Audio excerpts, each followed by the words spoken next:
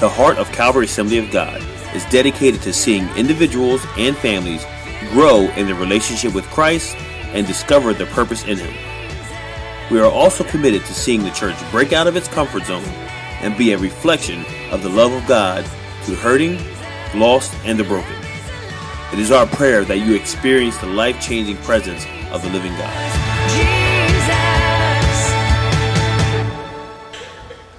Amen. 2015, it's here. Amen. Back to the future. That's the year that they went to the future, 2015. Amen. Hallelujah. We're here already. Where did it go? Amen. Somebody say amen. Amen. Hallelujah. Some of you were only 15. Hallelujah. Amen. Can we pray? Hallelujah. Father, we do love you and we thank you, Father. I thank you for the faithfulness of your people, Lord, who want to start off the new year right by being in your house. It's rain. Somebody needed it. We thank you for the rain. Holy Spirit, we invite you here to do a good work of faith on us, Lord God. And I just pray, Father, that your sheep hear your voice.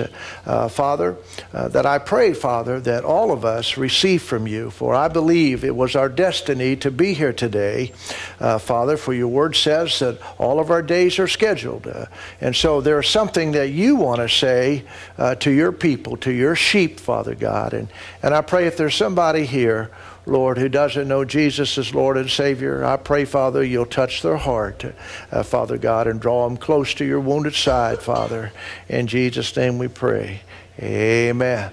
Hallelujah. Amen. Goodbye. 2014. I don't know where it went. In fact, I don't know where all these years went since 1995 when I started this church. It's gone that quick. Amen. That's just the way life is. Amen. But I just want you to understand is that if we don't get our priorities right, 2015 is going to be gone. Amen? Amen. How many of you want to grow in 2015?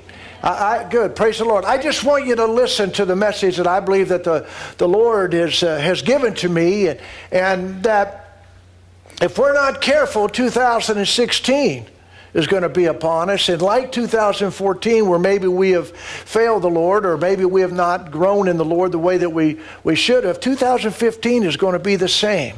But we have to purpose right now, amen, that like 2014 slipped away, we've got to ask ourselves about 2015, amen. Are we going to make some spiritual resolutions in our life that's going to grow us? Amen. And only you can do that. And you do that right now where you're at in your seat. What is it that you want from the Lord? Amen. Amen. Because everybody makes New Year resolutions, and they all want a fresh start. Amen. And that's the good thing about serving the Lord. Every day He gives us a new day. Amen. But people like fresh starts. And so in the world, they make New Year's resolutions. Amen. And these resolutions are lose weight, quit drinking, quit smoking. And those are all good, healthy things for us to do. Find a new job, pay off our debts, go to school. I mean, these are just good resolutions for people to make. But those are great for the physical man. Amen. Those are good. But what about the spiritual man? Come on. How about a fresh start in our Christian walk in 2015? I'm just asking you. Is that what you want? Amen? Because I want to talk about the things. What should be our number one resolution if we want to grow spiritually in 2015? If we genuinely want a fresh start with God, then there's a scripture verse that's going to help us get started in 2015, in the very first Sunday of the year. If we understand this scripture verse and where I'm going for the next couple of weeks, this is going to help us grow in 2015. But see, you have to say to yourself right now that I need some change in my life. And you need to purpose in your heart, because change doesn't come easy. We hold on to a lot of things. And I say that because I've held on to a lot of things, and here I am, almost 65 years old now, and lo and behold, I still got some things that I'm dealing with. But over the past couple of years, I've learned to let them go. And I just want to encourage you to do that if you really want to grow. But the Word of God says, and this is Jesus that's speaking, amen? He said, therefore I tell you, and he tells us this, guys, do not worry about your life or what you're going to eat or drink. Don't worry about that in 2015, or about your body and what you will wear. Is life not more important than food, and the body more important than clothes? Look at the birds of the air. They do not sow or reap or store away in barns, and yet your heavenly Father feeds them. Boy, this guy's really eating here, amen? But do you understand it's the Father who's going to take care of us? And he says, are you not much more valuable than they are? And I want you to understand, you may not think much of yourself today, but I want you to understand that you are much more valuable to God than those animals that it takes care of. Now let's go back to verse 28. And why do you worry about clothes? See how the lilies of the field grow? They do not labor or spin, and yet I tell you that not even Solomon, King David's son, in all his splendor, was dressed like one of those. If that is how God clothes the grass of the field, which is here today and tomorrow is thrown into the fire, will he not much more clothe you, O ye of little faith? We have to learn to trust God in our walk with him. Verse 31. So do not worry, saying, what shall we eat, or what shall we drink, or what job shall we have, or what shall we wear? For the pagans run after these things. Now listen, do you not understand that the world does this? This is what the world does. All right? And your heavenly Father knows. He knows what you have need of. He knows you need these things. Watch verse 33. But seek first his kingdom and his righteousness, and all those things, clothes, shoes, food, jobs, all of those things will be given to you. Now the King James Bible uses the word will be added unto you, and that word means increase. Amen? God knows how to take care of us. So we don't need to give to God to get. I don't need to ask you to give $1 so God can give you $3. Amen? And we should not be suing objects that will be given or added to us. I'm going somewhere with this. It is part of the plan of God to give us, add to us, if we first seek the kingdom of God. If we seek the kingdom of God and have a kingdom mind mentality, God will take care of us. But we must have an attitude of first seeking the kingdom of God. Matthew says, as you go, this is Jesus talking, preach this message. This is the message right here. Not the prosperity message, but preach this message. The kingdom of God is near or here. That's the message. Not that God wants to give you 3 cars for a 4-car garage. No, that's not the message. But this is what Jesus told the church. Preach this message. He's saying this message. Why this message? Because he knows there's going to be other messages. But he wants us to preach this message. The kingdom of God is near. It's here. Heal the sick. Lay hands on the sick. If there be any sick among you, call for the elders of the church. Anoint their head with oil. Amen? Well, I don't believe that's for today. That's why we don't have healing in the church. But Jesus said, preach the message, heal the sick, raise the dead, which would scare the daylights out of us. But you know, in the 2nd century, when you read the early church fathers, they were laying hands on the dead, and they were even being raised back then. drive out the demons. Well, I don't believe in demons. Jesus did. He talked to them. When he went into one particular city, the demon spoke to him and said, have you come before the time to torment us? It's not yet that time. They know there's a time coming. They know that this whole life is scheduled, and they know it. Have you come before the time to torment us? Huh? We're the only one that doesn't realize that our lives are planned out by God. Amen?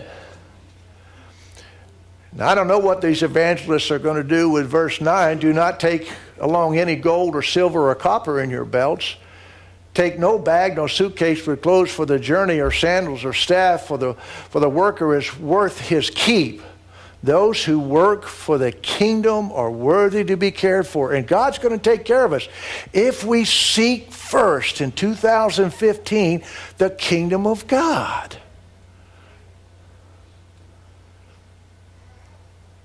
He's going to add to us if we see the number one priority for us is to seek the kingdom. Amen? Are you with me? Amen. Hallelujah. Amen. I like that strong comeback. Amen. Man, that may make me preach longer. Nah. Today, in the next few weeks, I want us to seek the kingdom. But I want us to understand the kingdom. And I'm not going to be able to get into it about the kingdom all this week. But I want us to understand some things about a kingdom, because we are citizens of the kingdom. And we don't do enough preaching about the kingdom. And I want to talk about the kingdom. And I want us to understand about the kingdom. Amen. I want you to understand that there are kingdom principles, and we're not to violate the kingdom principles. Amen. And we're not to violate the kingdom priorities, because there are priorities in the kingdom. First your brother, then your gift. That's the priority in the kingdom. If you were a kingdom citizen, it doesn't matter that that brother's offended you. You will abide by the obedience of the word of God that says first your brother, then your gift. And there are kingdom promises.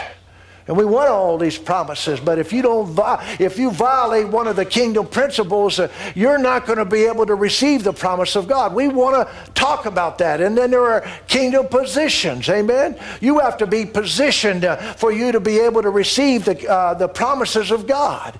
You can't accept salvation unless you position yourself at the foot of the cross. It doesn't matter what man says. Amen.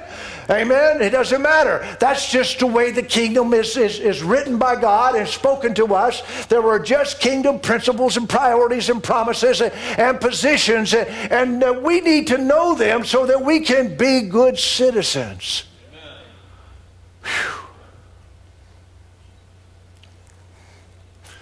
Today I want us to understand just a little about the kingdom. Amen.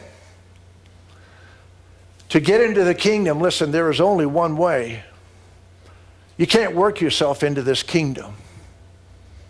You may be a good person, but you cannot work yourself into the kingdom. Jesus said, verily, verily, I say unto thee, except a man be born of the water, which is of his mother's womb, and of the Spirit, he cannot enter into the kingdom of God. You can only get in there one way, and that's confession of the Lord Jesus Christ as the Lord and Savior. So the question is, are we seeking the kingdom of God? And I don't know that about all of you. You know, when I was young, I was interested in a lot of things. I was interested in flying and went and got my private pilot's license, and I was doing all kind of little toy things and flying helicopters and all kind of things. And my priority wasn't where it should have been. But that's because nobody preached this to me. Amen? They didn't preach that the kingdom of God needs to be a priority in my life. How do I know I'm honestly seeking the kingdom of God? Well, here are a few signs. You just judge for yourself. What is your primary energy focused on? Is it temporal or eternal things? Bible says, if ye been risen with Christ, seek those things which are above. Set your affection on these things above, not on things on this earth. And you know, we're being lured every day, come on, to do temporal things every day. They try to draw us away. They try to draw us away from being active in the house of God when God says honor the Sabbath. They have things and activities for us to do on Sunday. Come on, I'm being honest. I'm trying to help everybody here. You know, we expect the enemy to come in full force and show his teeth and growl at us, and we know he's there so we can fight him. But he doesn't do that. He knows how to win us and deal with us on an individual basis, and he comes at us in what is our weakness. Amen? And our hearts should be on eternal things, on your mansion in the sky. Amen? On winning souls to the kingdom of God, and you'll see that here in a minute. Amen? There's a change of values since you got saved. Have your values changed? Life matters. These little babies matter. Family values matter. Ethics matter. It doesn't matter if the culture changes. Well, we got to change with it. No, it doesn't. The principles of God's kingdom never change. I'm a God that changes not. It doesn't matter what the party platform is. Huh? If it's in violation with the scriptures, if it's in violation with the kingdom, you need to pray about who you should vote for. The kingdom of God principles do not change. What matters to the king should matter to you. You say, well, what matters to Jesus? Souls. I'm so thankful that somebody witnessed to me back in Millington, Tennessee in 1972. He told me about Jesus. And I finally went to church with him, and I thought they were a little bit off there at first. So, wow, what's wrong with these guys, man? But then the Lord began to speak to my heart. So these are people who love me, and I finally gave my heart to the Lord. Amen? The Bible says the Lord is not willing that any should perish. Do you understand what that means? That means your neighbors. That means the unsaved. That means your boss. He's not willing. He's not willing. That's the will of God. He's not willing. I don't want anybody, the Muslims, the Indians, nobody. I don't want anybody to perish, God says. But they all should come to repentance, a turnaround in their life, change the way they are, change their thinking, change their heart. So what matters to King should matter to us. You say, well, how do I know if I see the value of this kingdom? And that really is why we ought to preach about the kingdom. We ought to see the value of being kingdom citizens in the kingdom. Well, how do I know if I see the value of the kingdom? Well, are you willing to make a sacrifice for the kingdom, or even sell all that you have to learn or know more about it? Now you sit here, and these people, over these 20 years, so it'll be this June since I started this work, have made a sacrifice that we could be comfortable in our worship. They were willing to sell, some of them, almost everything they had to build for the glory of God, to win souls to the kingdom of God. And some of you have gotten saved here. Many of you have. Again, the kingdom of God is like unto a merchant man seeking goodly pearls, who when he had found one pearl of great price, he went and sold all that he had, and he bought it. Do you not see the value of the kingdom of God? You say, well, I don't see the need to give to the kingdom. I just want you just to look at these scripture verses that I'm going to show you here this morning. Amen? Because there's a reason why you at this point may not see the value of the kingdom of God. Amen? And the reason may be is that we don't see the kingdom as it is. Look at that word see. We may not see the kingdom as it is. That it is worthy for us to sell all that we have and pursue it. to stay in Jacksonville. Ha! Hold on. You know, God told me to stay in Jacksonville, so I automatically know that He asked people to stay here. And you can try to get away, but you'll be back here. I have to be careful because we have a brother who's leaving today. And I'm not speaking to him, okay? Hallelujah. But do you understand, we may not see the kingdom as it is. John 3:3 says, Jesus answered, said to them, verily I say unto you, except a man be born again. Listen, you have to be born again. He cannot see the kingdom of God. He can't see the value of the kingdom of God. You have to be born again to see the value of what the church does, what its mission is, and what the intent of the heart of God is for us. We may need to go back and examine why we do not see the value of sacrificing for the kingdom. Christ thought it was so valuable, the kingdom, that He gave His life to establish it. The fact that we do not see the value of the kingdom of God to sacrifice as believers really should frighten us. It's kind of like, have you ever thought about what would happen if that day that you accepted Jesus, if you never would have accepted Him? Doesn't that kind of frighten you? It does me. I think about that often, and so it just drives me to my knees and say, thank you, Lord. I don't know where I got that wisdom to go to church that night, but I thank you. Because it is given unto you, the believer, Jesus says, to know the mysteries of the kingdom of God. Now watch this. But to them that don't see the value of the kingdom, it is not given. It is not a revelation unto them. I have not illuminated the truth about this kingdom to them. But it is given unto you, the believer who's accepted Jesus Christ, to know the mysteries of the kingdom of heaven. Are you with me? I'm going to repeat this again.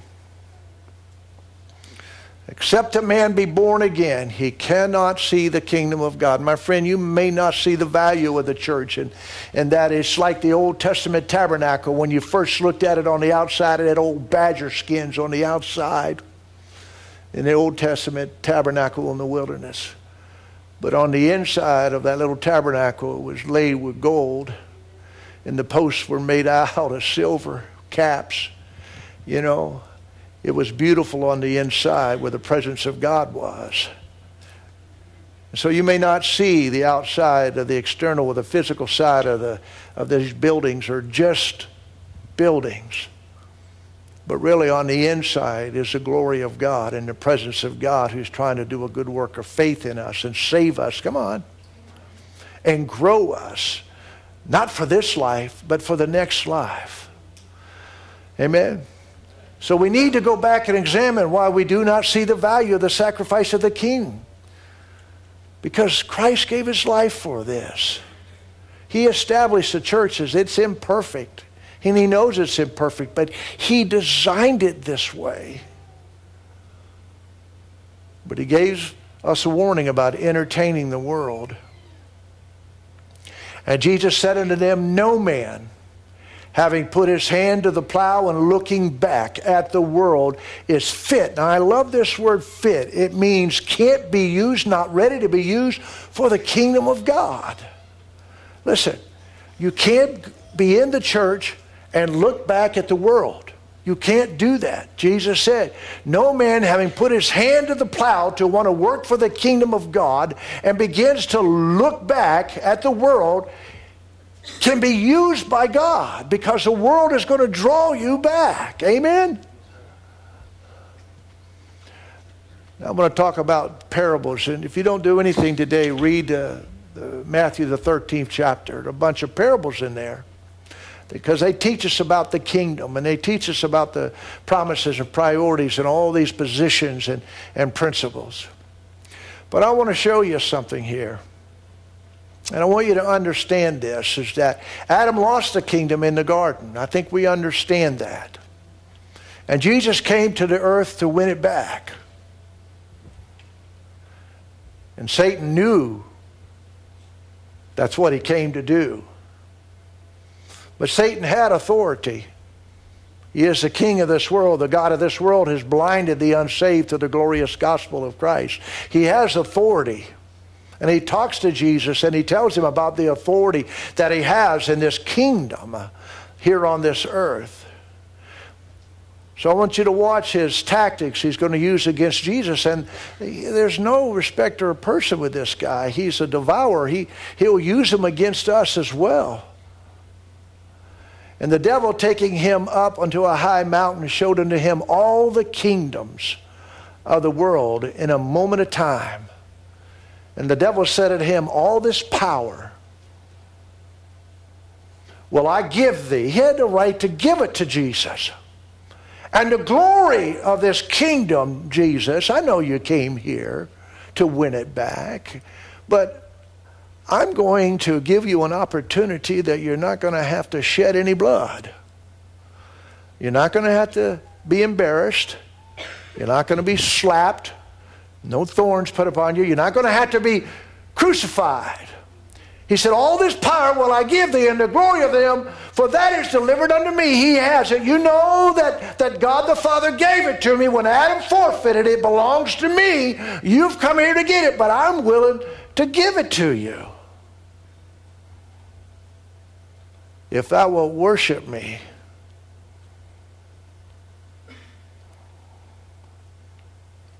You don't think that Satan offers us the same way to break the plans of God that he has for us?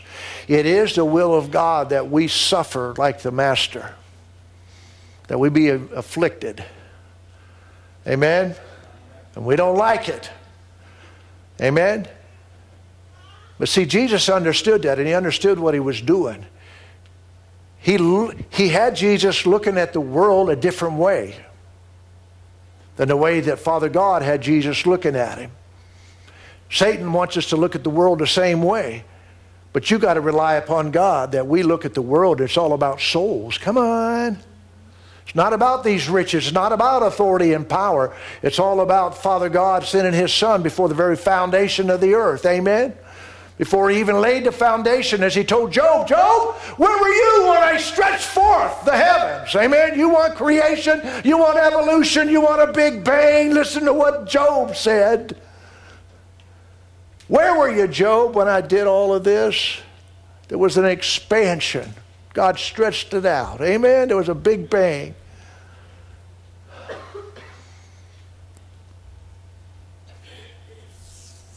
I'm just asking this morning, have we sold ourselves out when we worship the world and not willing to sacrifice for the kingdom and win others to Christ? And that really is a challenge this morning for you, and only you can answer that, because there is a balance in all of this.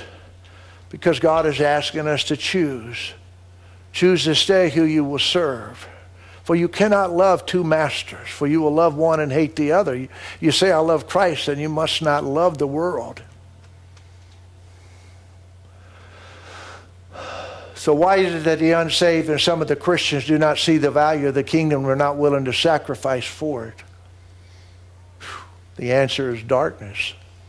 See, I tried to tell you a couple weeks back, this is why you need to come faithfully, because these guys and myself, we work hard to give you this message, and we've given you this message already, is that there is an influence in our life every single day. There's an influence right now in your life trying to get you not to hear what the Holy Spirit is trying to talk to you.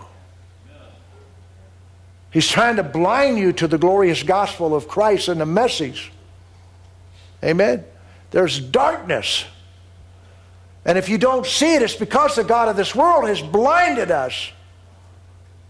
And he continues to influence us and pull us away from God. But what we don't understand is every time we sin, and we've talked about this, that every time that we sin, we fall deeper into darkness, and you don't see it. But spiritually, you're becoming blinder and blinder. Is that a word? Is that a word? Thanks. One guy answer me. Hallelujah. I can be like Archie Bunker sometimes with words. But you need to understand there is something happening to us every single time that we sin, every time that we lie, every time that our tongue is split and we're talking about people, because the Word of God says that you should not share your neighbor's secrets with another. Oh boy. Amen. But we don't know, and that's why you need to learn about iniquity. And you'll learn that if you stay here for any period of time, is that every time we sin, we become twisted and distorted. And we can't see that we are created in the image of God is because we're so twisted and ugly and living in darkness. But every time we become obedient to a scripture or the kingdom principles of God, I'm just telling you, God will straighten you up. God will open your eyes and you'll see the value of everything that's in the Word of God. Everything. To love your brother and to show mercy to those who don't deserve mercy. You'll see the value of it, because every time that you do it, there is something happening to you. You're straightening up. God's opening up our eyes. Light is coming to the world, and men love darkness rather than the light. Listen, you got to fight that darkness in your life, guys. He's pulling you away from God. Some of you have come to God, and He's still trying to tug on you because you keep looking back. And every time you turn your back and look back into the world, you've turned your back on your destiny with God. You have to stay focused with God and the ministry that God has given us. He's given us all a ministry of reconciliation, that we would win souls to the kingdom of God. We all have a ministry. So the truth is, many think they're in the kingdom of God when they are not. Now, I'm only going to preach for about 5 more minutes now. Listen to me. Amen? Not everyone that saith unto me, Lord, Lord, Jesus, Jesus, shall enter into the kingdom of heaven. Well, who will then enter? But he that doeth the will of my Father which is in heaven. How do I know if I'm in the kingdom? Come on. Here's something to think about. When anyone heareth the word of the kingdom, and that's what you're doing today, they hear about the kingdom, they listen to these sermons about the kingdom and maybe Bible studies and that, and they understand it not. They don't get a spiritual revelation of truth. Now, I want you to listen to me. If you don't get this morning, there's a problem.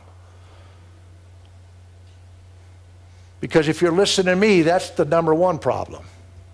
You should be listening to the Holy Spirit. And the Holy Spirit has a language of His own, and He speaks the Word of God. If you don't know the Word of God, He can't speak to you in your situation. He can't help you in your situation because He speaks with the Word of God. When Satan came at Jesus, Jesus quoted the Word of God. It is written, thou shalt worship the Lord thy God and only Him. That's how you're going to defeat Satan. But when people hear about the kingdom of God and they don't understand it, okay, watch what happens why people don't comprehend the truth of this message. Amen? And even about the value of the kingdom, because it tells us in verse 19, then cometh the wicked one and catch it away. He's trying to get it from you even right now. Takes by force because the person is not strong enough to resist, or he doesn't know the Word of God. Amen? That's embedded in his heart. You can quote the Word of God, but quoting the Word of God is not going to help you if it's not in your very soul and who you are. We just did Christmas. When the 3 wise men came to King Herod, we're looking for the king.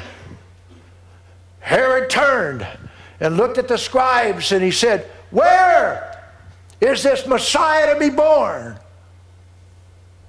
And they said, Micah, the 5th chapter, verse 2, says Bethlehem. And so the wise men left and went to Bethlehem and found Jesus. But did King Herod go? Did the religious go? No. I'm trying to tell you, just because you know the Word of God doesn't mean that you're going to respond to the Word of God. You have to take the Word of God and embed it in your heart. God says, take thy Word and hide it in my heart that I might not sin against thee, God. That's the only way that you're going to not sin against God, is to take that Word, that memory of that Word, and place it in your heart and meditate upon it, because it's doing something to us. But he that receiveth the seed, he hears about the kingdom in the stony places, the same as he that heareth the word and with joy receiveth. There are people who hear about salvation. There are people who hear even about the kingdom of God, and they hear it, and you may be here today, and it's all with great joy that you listen to this and you receive this. Yet it doesn't take root. And so for a while they appear to be changed and even excited about the kingdom of God. For a while anyway. I've seen it in the church. You've seen it in the church since we've started. We have people saved and then walk themselves out and don't even go to church today. They're their own God. Because the Word didn't take root. You've got to let the Word do what it's got to do to us. Amen. Because only by the Word of God can there be change. And God said, let there be light, and there was light. Amen. You've got to let the Word of God speak to you so it can bring a change about you. You can't just hold on to it and be excited about it. You've got to let it do whatever work it's got to do. If it's got to trim us up, let it trim us up.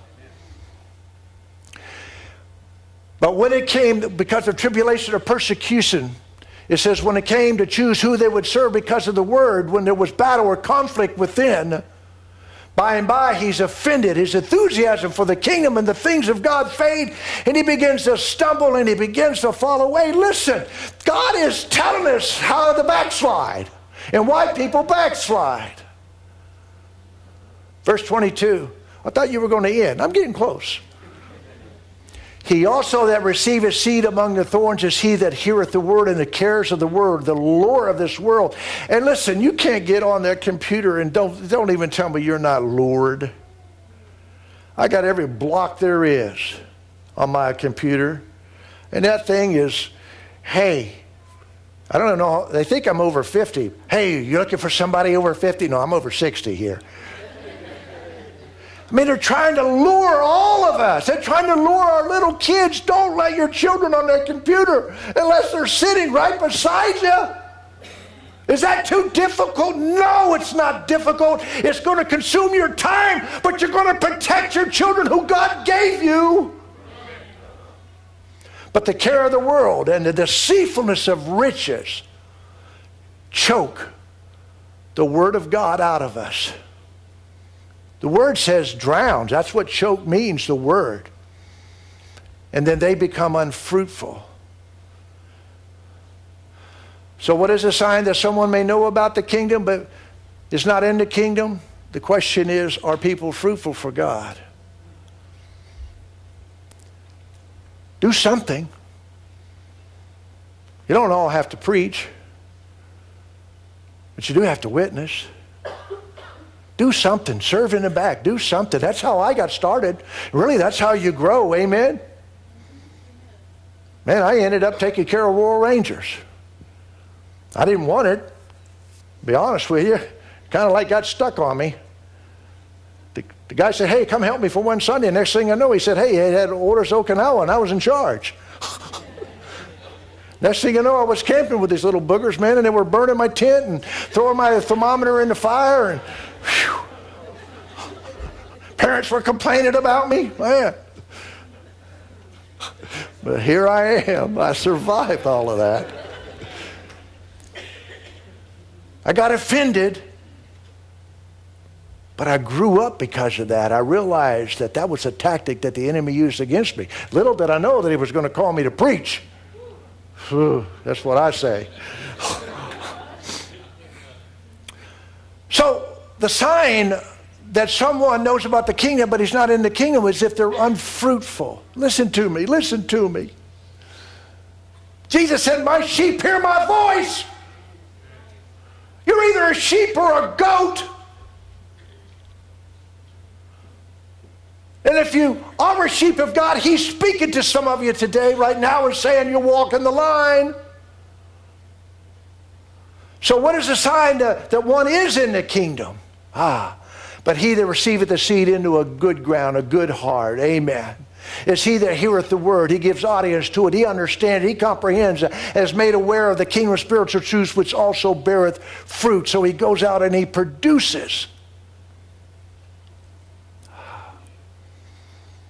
And not only does he produce, but he's 30-fold and 60-fold and 100-fold. That's how you know you're in the kingdom, when you're fruitful, when you're witnessing, when you win souls to the kingdom of God. Don't you understand that there is a glory about winning souls to the kingdom of God? The Bible says that the man that winneth souls to the kingdom of God will shine like the stars for all eternity. I don't know how that's going to work.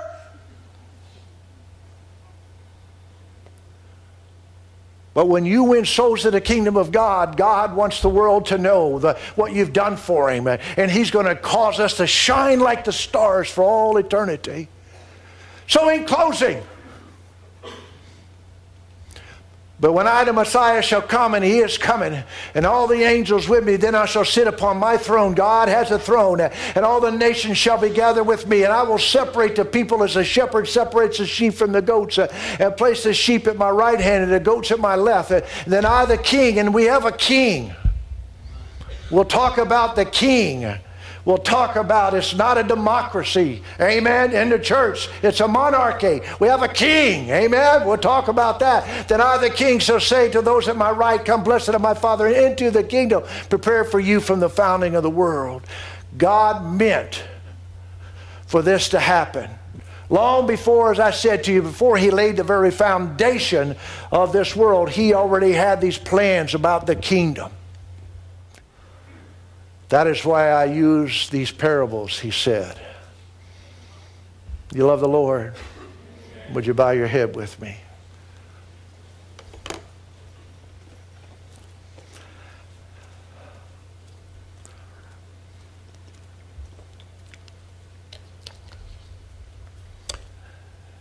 Did you learn anything today? Amen. How many of you are going to go out of here different than the way that you came in this morning? Let me see your hands. God bless you. Thank you this morning. You may put them down. How many of you see the value of the kingdom of God now? Let me see your hands. God bless you. Thank you, thank you, thank you, thank you. Hallelujah.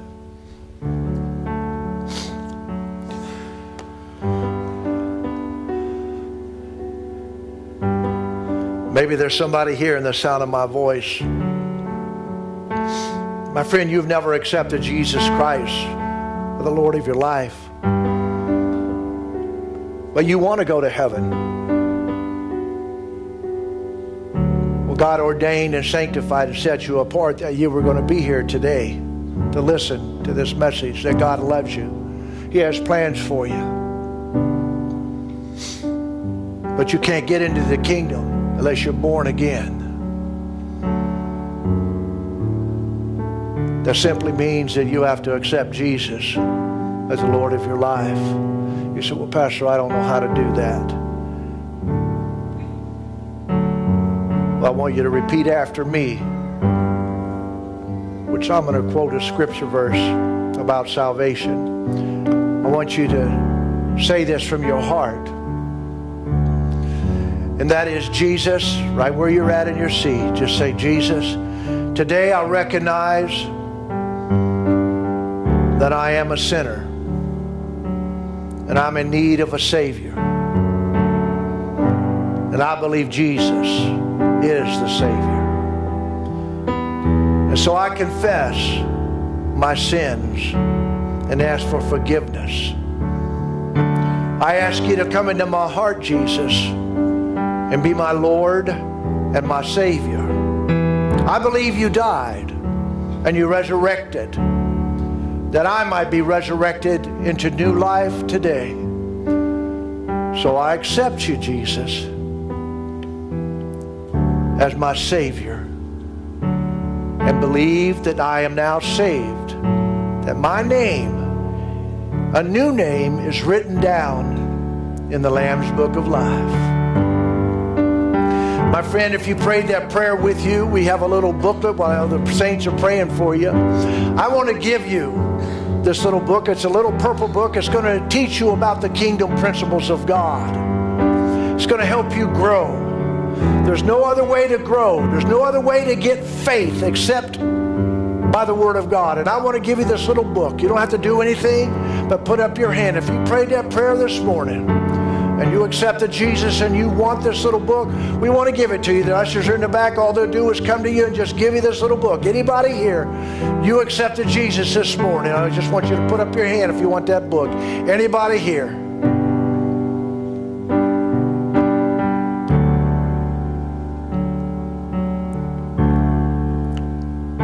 While every head is bowed, I want to challenge the saints. Maybe there's somebody here. You say, Pastor Kobe, I've been walking that line. And I thank you that you're challenging me right now, because I've got to make a decision who I'm going to serve. And for me and my family, we're going to serve the Lord. Is there anybody here? You say, Pastor Kobe, you talked to me this morning. Everybody put up your hand right where you're at. Thank you. God bless you. Thank you. Thank you. Thank you. Thank you, Lord. Thank you, Lord. Hallelujah. Blessed be your name, God. Hallelujah. Hallelujah. Anybody else? Listen. Look up here for a second. Don't be ashamed to raise your hand. It's already in your heart. God sees it. But everyone that God called, He called them publicly. There must be a reason for that. And that's why we do what we do. So I want to encourage you. Don't be afraid to put your hand up. You're in the house of God. And none of us here are perfect. Amen? Now we may take this word today and yeah, it's always for us, and maybe not so much today, but maybe next week it's going to get us. But it was for you today. You take all that God has for you. Amen.